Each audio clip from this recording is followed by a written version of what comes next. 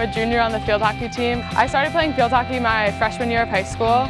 My mom convinced me to play and I tried out for the team and I've never looked back. My major is chemistry.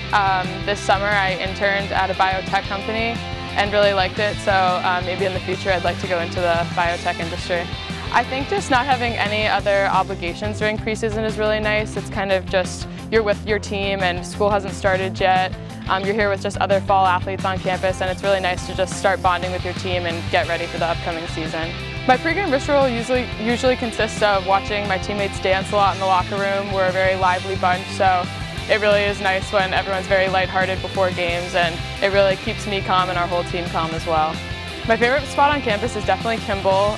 It's really great to go in there and see all your friends, all your classmates. It's just a place on campus where everyone seems to be a lot, so I love going there and seeing who's around. First game coming out with a win against Siena was really a good way to start the season, and I think we have a lot we need to improve, but a lot of good things also came out of the game, so we're really just excited to continue our success.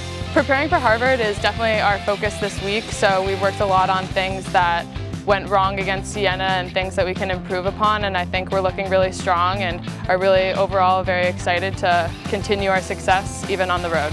Be sure to follow the field hockey team on social media at @HCrossFH.